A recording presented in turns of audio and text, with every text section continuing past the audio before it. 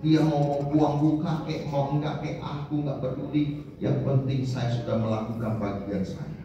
Saya mengasihi dia karena Kristus mengasihi dia, supaya dia tidak binasa. Enggak ada rugi.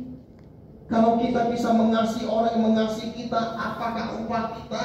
Orang berdosa pun berbuat demikian, orang tidak mengenal pun berbuat demikian. Tetapi kalau kita bisa mengasihi orang yang telah melukai kita, ini kehormatan Bapak Ibu. Jadi kasih itu harus lahir dari dalam, dari hati.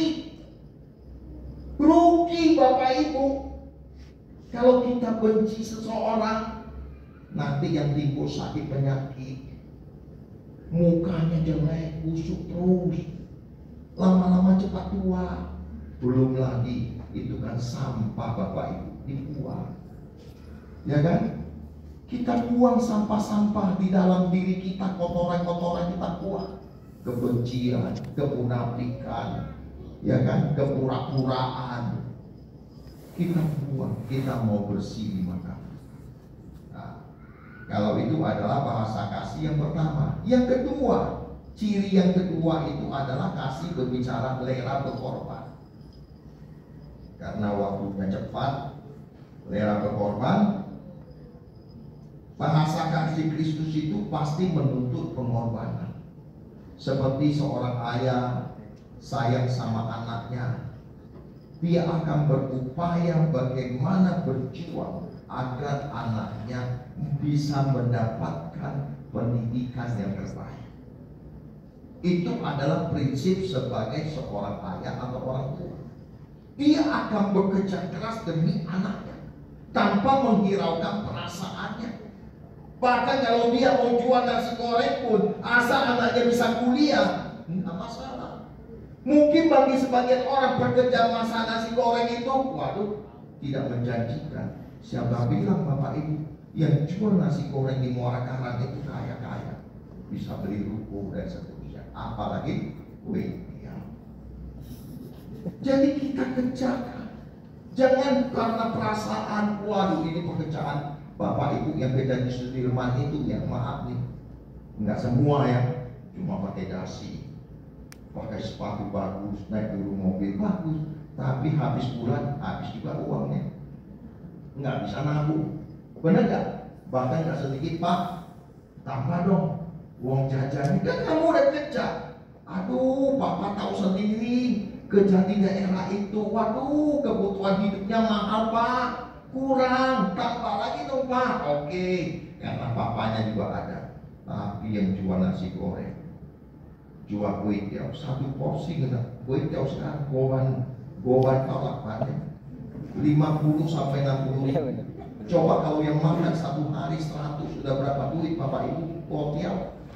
Kalau gobannya kue tiaw, kalau dikali sebulan berapa? Peko tiaw. Jadi kue tiaw, jadi peko tiaw. Coba bayangin. Gaji siapa yang peko tiaw? Kalau kita kerja WR, paling kok tiaw, tiaw tapi orang bekerja. Itu udah ditelepon terus. Jadi kita ini sudah keluar dari sekolah Indonesia. Padahal karena aku melihat si Omis, tapi mau berkata lagi guys. Beda cerita dan kalau ada yang salah dari benar ya jadi sama. Yang tidak salah jadi tambah salah.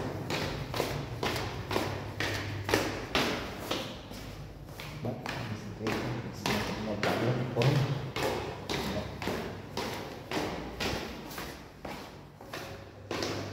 Orang tua tidak pernah merasa anak ketika lihat anaknya sedang beribadah. Yang salah anaknya, itu pasti. Guys, ini ngomong apa jadi gelap ya? Aku ke ruang mulai di krisis guys. Yang kita nggak apa-apa. Yang penting aku bisa turun ke bawah guys. Ya nanti begitu dibuka pintunya nggak bisa lagi. Berikut sih, nggak bisa dibuka. Bener aja nggak bisa dibuka bro. Ya nggak bisa dibuka guys.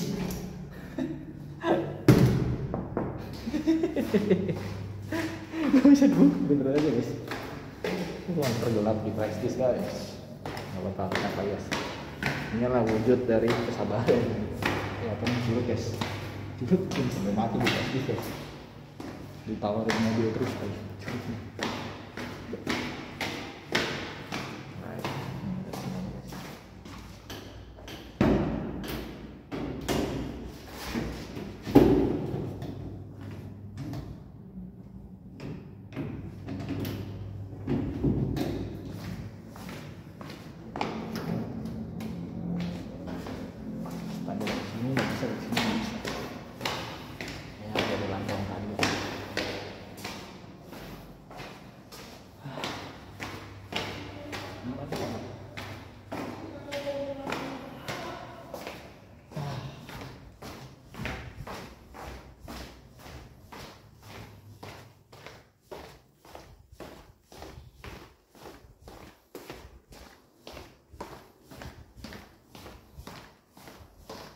Di lantai 3.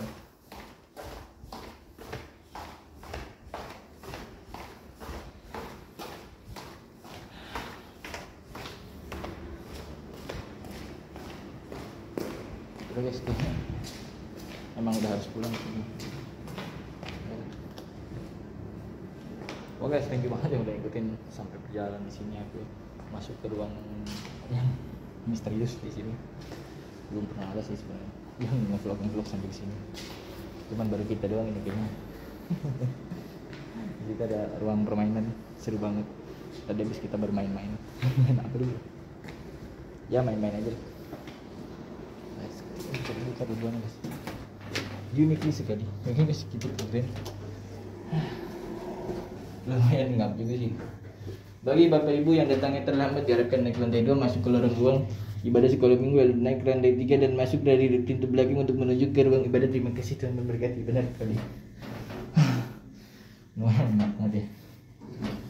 Yes, tenang.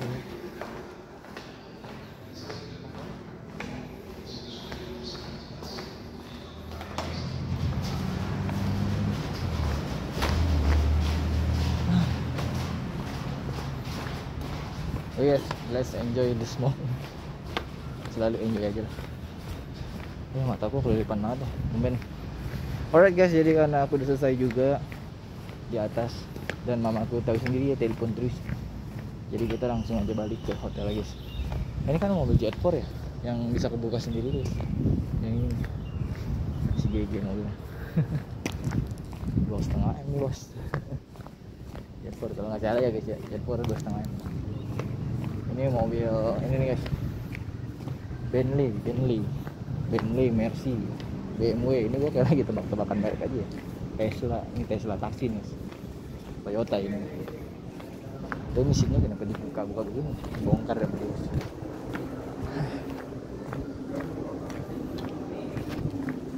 Datang terakhir pulang duluan. Itulah Cahana ya. Nggak pernah maksudnya datang tuh udah duluan gitu ya, pulang terakhir nggak ada istilah gitu. Datang terakhir pulang duluan.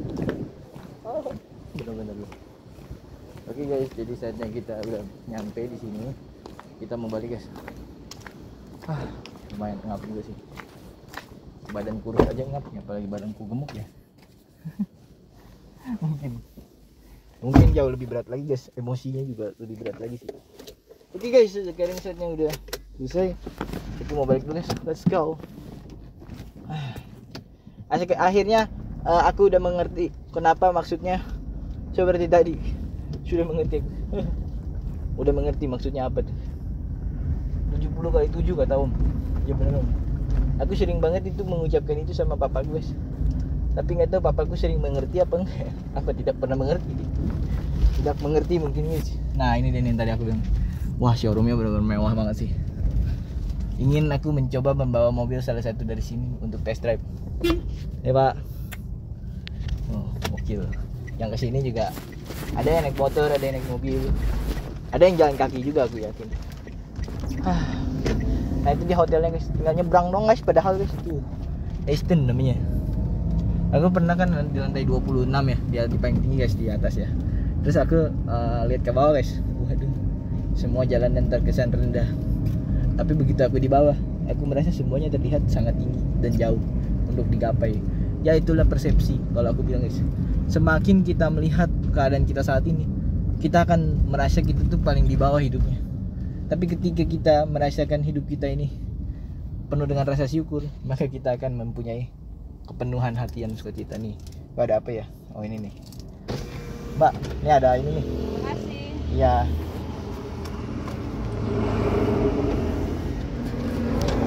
Mbak, ini kayaknya Mbak capek nih. Aku ada tisu buat Mbak. Buat ngelap keringet. Korannya jual berapa emang? Korannya 3.000. 3.000. Nih. Oh, Boleh deh beli satu deh. Ada kembalinya nggak? kalian. Ya. Ini aku juga udah nggak baca koran sih sebenarnya. Makasih. Ya, makasih ya. Oke guys, udah selesai. Aku beli korannya. Terus teman-temannya datang nih. Karena ini bukan sarana berbagi yang seperti di jalan-jalan itu, Mbak. Bukan. Ini kita lagi ngevlog saja. Ngevlog itu bukan berarti kita mau beli koran sih sebenarnya, enggak. Cuman aku lihat dia butuh dibantu aja. Aku putar balik dulu guys. Jadi ya. Bayangin loh, masih ibaratnya masih butuh. Mungkin masih butuh sekolah kali guys tuh orangnya. Tapi udah disuruh jualan koran. Ya itulah hidup. Jangan pernah membeda-bedakan seseorang yang sedang menjalani hidup. Asik. Ada aja lu bro. Punten Pak. Kalau 15 menit kita udah harus bayar apa belum Pak? Tetap pernah Oh sama. masuk ke atas. Berarti saya mendingan Selamat datang. nge-scan. Silahkan masuk. Yuk Pak, mari Pak. Parkir sini boleh kan nih? Parkir sini. Harus lurus. Oh lurus dulu guys. Nggak boleh langsung guys ternyata guys. Kalau langsing boleh Bang. Bapak moyang lu langsing kata dia. Lah lurus dulu guys. Ya udahlah kita lurus dulu aja guys. Seperti yang tadi kita sudah bicarakan bersama-sama para OWWTIM sekalian ya. Kita turun dulu mendingan atau naik dulu atau gimana ya enaknya ya. Bingung juga nih kita cium dulu korannya. Bau ternyata. Marah-marah Anda. Koran ini dulu bagus. Mantap. Oke, saya kita bakal terus.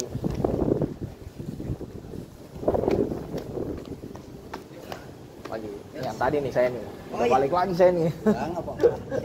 Mau ini lagi nih, sekian lagi. Ya. Bisa tolong telepon nggak ke atas?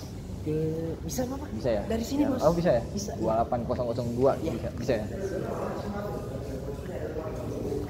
Mas, mau minta tolong telepon ke nomor 28002, bisa nggak? Bisa.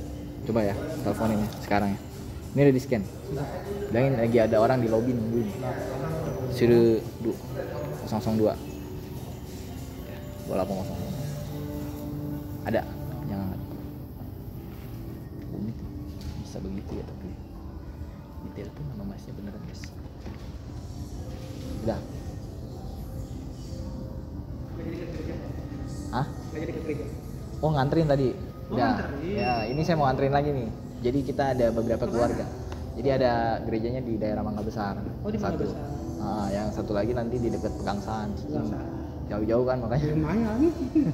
Berapa hari Iya. Kalau di sini udah 4 hari. 4 hari. Hari kelima di besok nih. Besok masih. Besok? Besok kemungkinan masih hari kelima dah. Hari kelima ya. Iya. Keliling-keliling Panjang dulu. juga.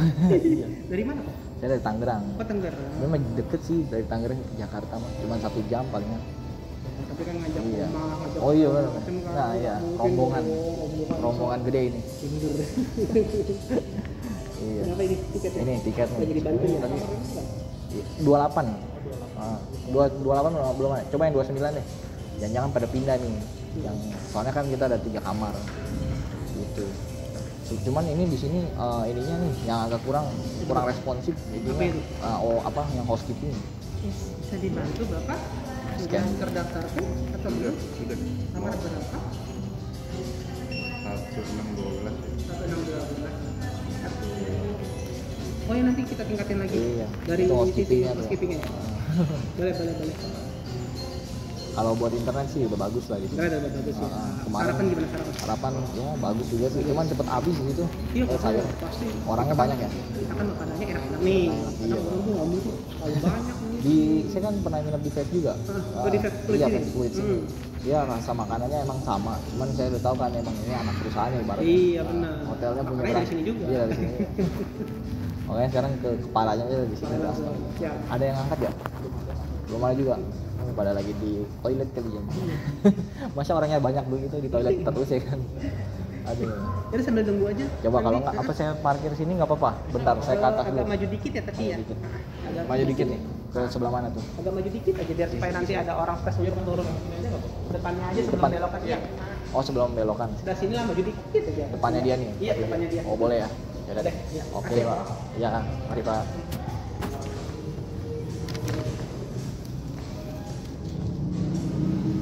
Siap. Udah. Belum. Mau manggil dulu ntar ke atas. Ini mobilnya saya taruh depan dikit katanya. Nggak apa ya? Iya, siap. Saya nggak lama juga sih.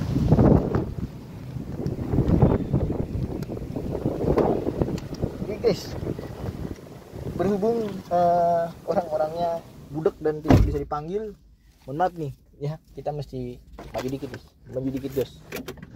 Oke guys, jadi kita bakal majuan, habis majuan munduran, ngapain maju mundur dulu.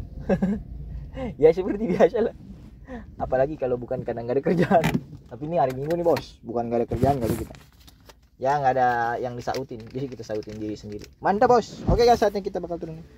Ini anginnya benar-benar bersahabat sekali. Let's go.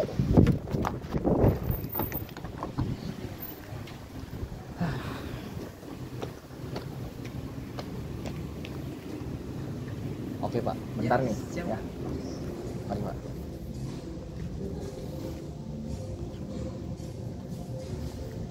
Oke guys. Oh iya, tadi kartunya ada di mobil ya. Jadi nggak apa-apa lah. Lagian bikin panik aja. Mama saya sama bapak saya. Pada suka begitu memang mereka tuh ini. Padahal mobil di sini ada dua guys. Aku mau bingung guys dengan orang-orang itu ya. Ada aja yang dia cari masalah. Entah kenapa yang mereka suka mereka ini. Tapi ya mereka memang suka begitu sih. Aku juga nggak bisa nyalain ya. Karena memang itulah tabiat. Tabiat memang sulit untuk diubah. Ntar aku sampai di situ nggak ada orangnya, kan bikin kesel juga ya. Aku kesini dulu aja guys. Tadi ada mobil, masih ada apa enggak ya? Bentar guys, kalau nggak salah sih ada mobilnya tadi katanya. Coba.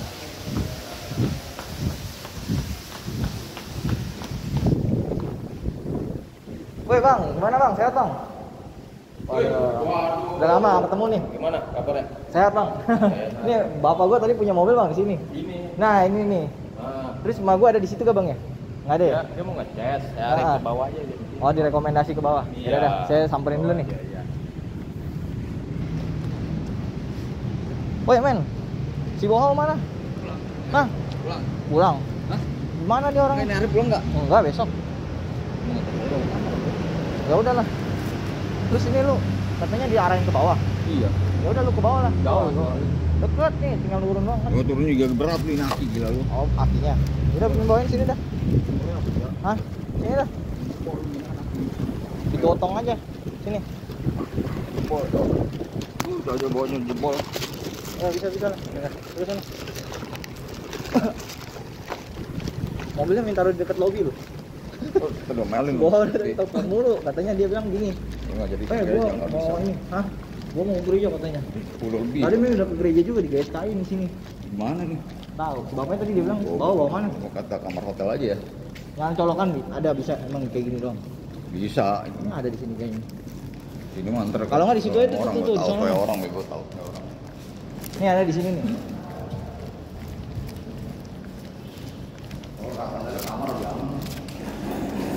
Ini ada orang yang jaga kan.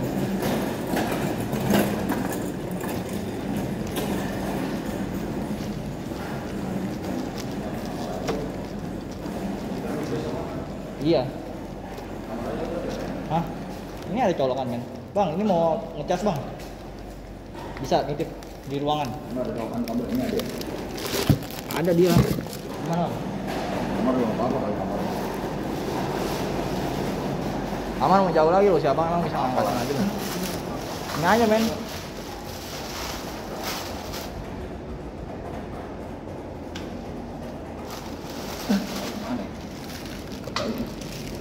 Apa masukin ke dalam aja boleh gak bang? Tadi sama si Pau tuh, sama siapa yang jaga polisi katanya boleh masuk ke dalam. Mau ditinggal sama bapak gua nih bang.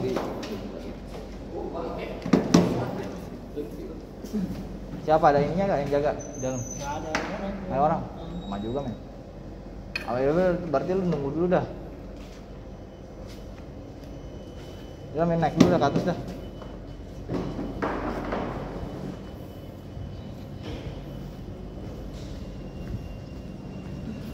Lumayan guys.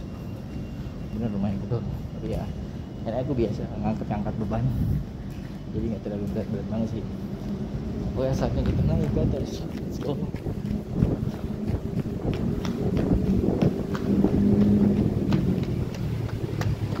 Banyak guys. Lumayan ya. Lumayan berat ya bun. Oke guys, ini dia hanya kita naik. Nggak ada dulu nih bos.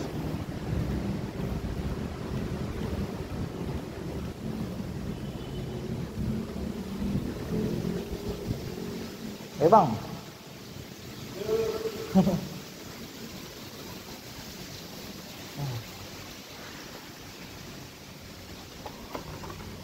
Tidak ada yang jaga di situ.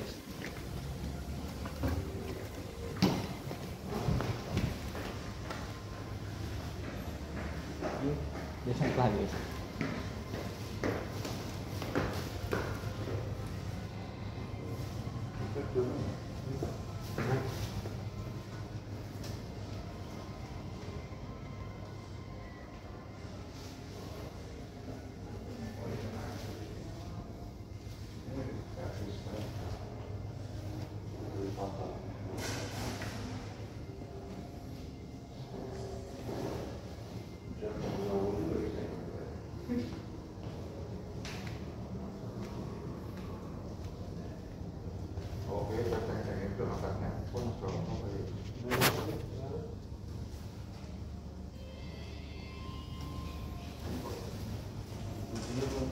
Ini aja.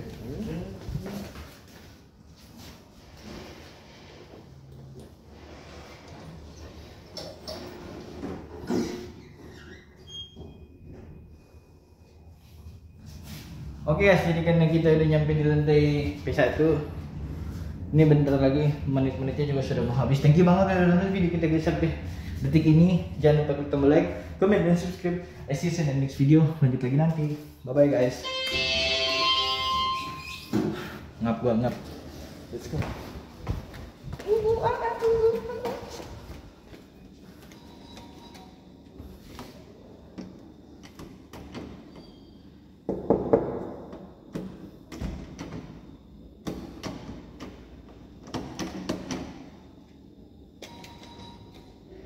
Nggak ada orang nih.